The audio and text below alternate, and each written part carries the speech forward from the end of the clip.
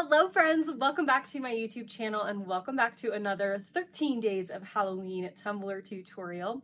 In this video, we're going to make a kind of like mixed media collage spooky vintage Halloween tumbler. I actually made this for one of you guys. Chastity, she reached out to me way back in like March and asked if I would make a tumbler for her, and I said, yes, I would love to. So this is the tumbler that I made for her. I really hope you guys enjoy the tutorial. If you do, you know the drill. Make sure you hit the thumbs up button down below. It really helps my channel out, and be sure to subscribe as well if you are not already so you don't miss any of my new videos.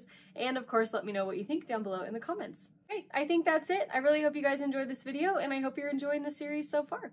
Let's go.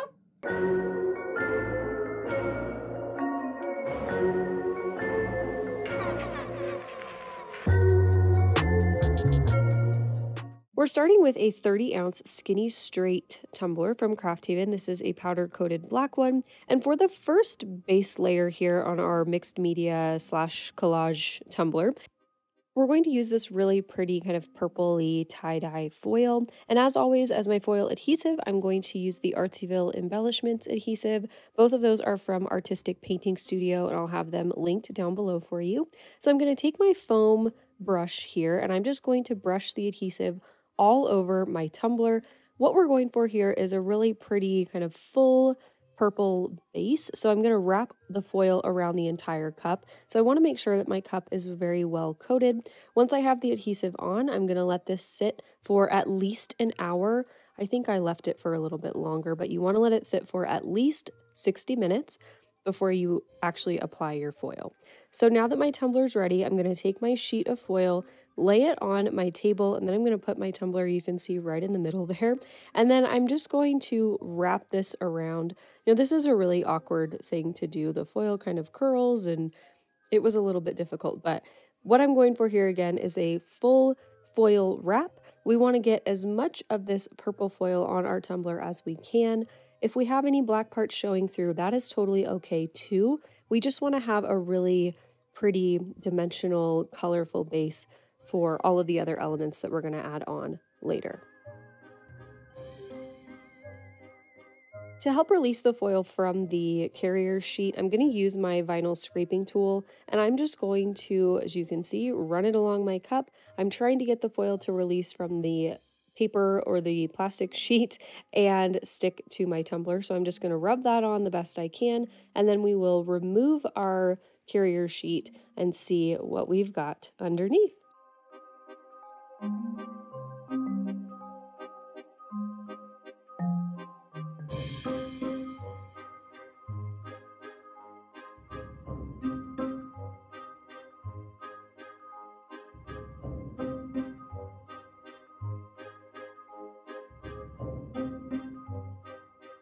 Now, as I peel this off, I'm taking this process really slowly. I'm using that squeegee again as I go. I want to make sure that I get as much vinyl off of this carrier sheet as I can. So as I'm pulling up the paper, I am rubbing down the foil again because I want as much coverage as possible. So I'm just going to keep doing that, pull my carrier sheet, take this process really, really slowly.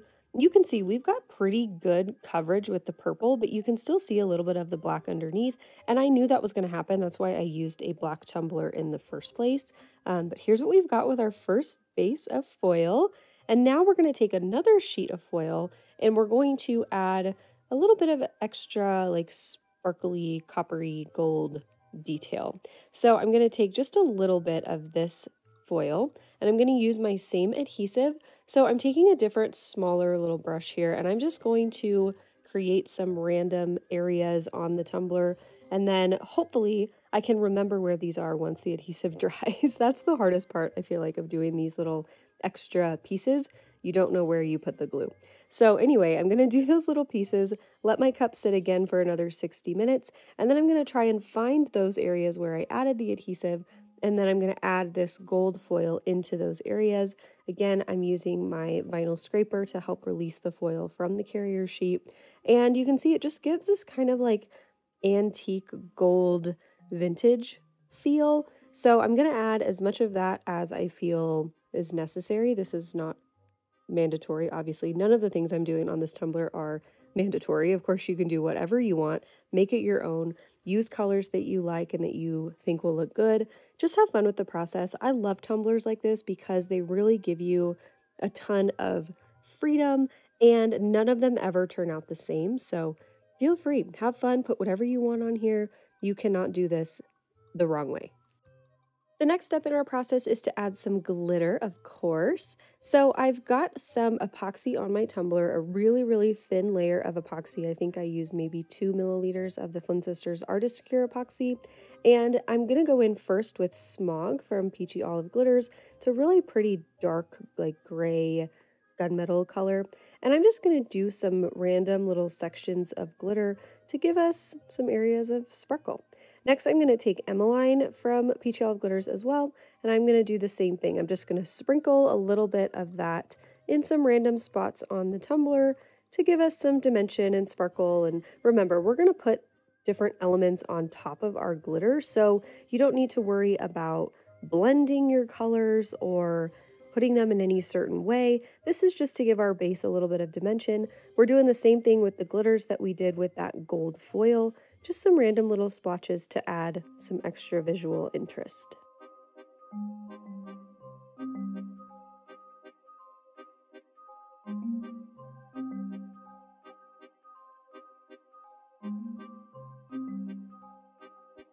After I had all my glitter applied, I let that sit and dry for a few hours, and then I spray sealed my glitter with my clear gloss spray from Rust-Oleum, and then I added 2 coats of epoxy to my tumbler. Each coat was about 20 to 25 milliliters. So now our cup is totally smooth and totally shiny, so we can add our first element here. I'm going to take this little planchette decal. This is from BAMF Custom Creations, and it says, "Never trust the living," which I thought fit really good with the theme of this tumbler. So I'm going to take that and just apply it to the top area of our cup where I think it will show up the best. I decided to put this on now, and then I'm going to go in and do another coat of epoxy to seal that in. I also sanded down the top rim of the cup just a tiny bit. So now we've got our cup that has our epoxy on it. That decal that we put on is sealed. And I'm going to go in with my next layer of elements. So I got this pack of stickers on Temu, actually. I was so excited when I found them because I was looking for something like this and I was shopping on Temu for other stuff and I found them and I got really excited. So if they're still available, I will link them for you guys. So these are little like poison bottle labels, I guess, like different types of elixirs and different little, you know, like vintagey, spooky label type things. So what I'm doing is cutting out the white border, and I'm also, you can see, wiggling my scissors so that the edges look just a little bit distressed. I just don't want them to be like perfectly straight, crisp cuts. I want them to look a little bit rugged, a little bit messed up, and have that kind of vintagey vibe. So I'm going to do that with each of these stickers, and I'm just going to place them around the tumbler wherever I think they will look good. Remember, you cannot do this the wrong way, so just follow your heart, do what you think looks the best, and have fun with the process.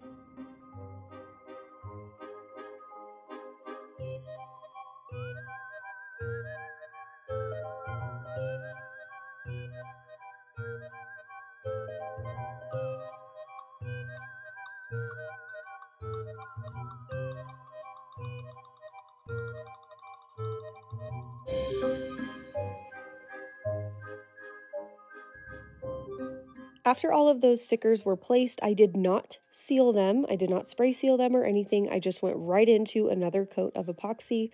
And now I'm going to add my next layer of elements. So I got these super spooky little images. I think I got them on Creative Fabrica, but I will link them for you down below. And I printed them out on my printable vinyl. I used my print and cut on my silhouette. And now I'm just going to take these different elements and layer them right onto our tumbler. So I've got this crow, I've got a bat, I've got a skull, a witch's hat, some little creepy like Halloween kid things. I really wanted to just go with the spooky vintage Halloween feel. So I'm just going to take these and place them. Some of them are over the labels that we put on, like we're doing the layered thing. And then some of them are just going to go wherever I think look the best. Just again, Do what you think is right.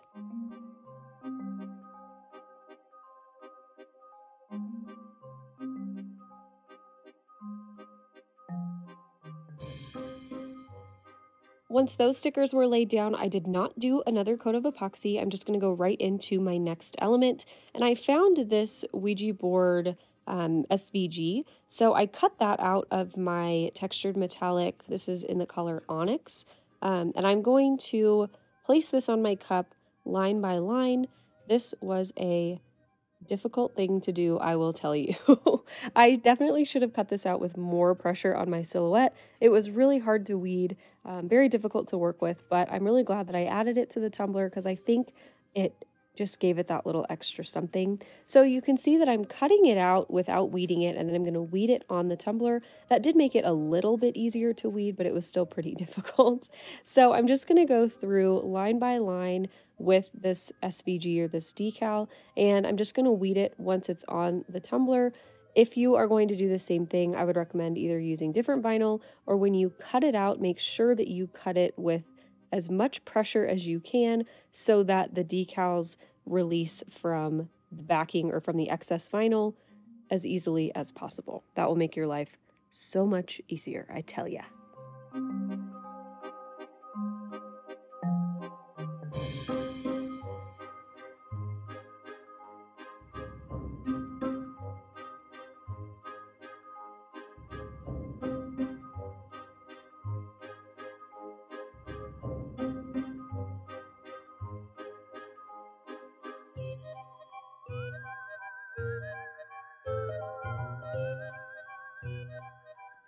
Once I had this decal on, I did spray seal everything with a coat of the clear glass spray from Rust-Oleum, and then I added my final 2 coats of epoxy. So here is our final tumbler design. This is definitely out of my typical Halloween comfort zone, but I love how it turned out, and I really hope you guys enjoyed the tutorial as well. If you did, make sure you hit the big thumbs up button down below. Don't forget to subscribe to my channel if you are not already, and I will see you guys back here again tomorrow for another Halloween tumbler tutorial. Thank you guys so much for watching as always, and I'll see you then.